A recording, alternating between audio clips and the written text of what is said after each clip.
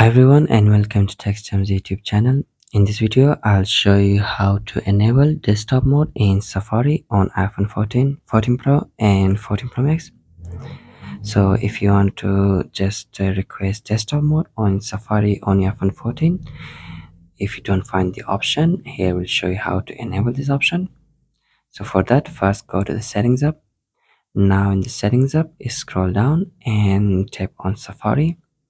Here in Safari settings, scroll down and under settings for websites, simply tap on request as a website.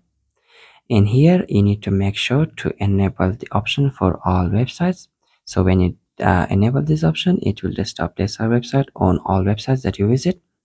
So now go to Safari. Here, when you just open a website, here you can request the desktop one. So here as it is at the desktop, so for that to request a simply desktop website, tap on these fonts here, AA, on in the search bar.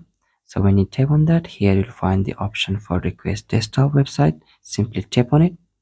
So when you tap on it, it will just enable the desktop mode in that website that you have opened. Now you can, from here you can simply zoom in or zoom out. So when you do that, you will see the desktop mode in that specific website in Safari. So that's it guys. That's how you can enable desktop mode in Safari on iPhone 14 series. So thank you for watching and please do like and subscribe.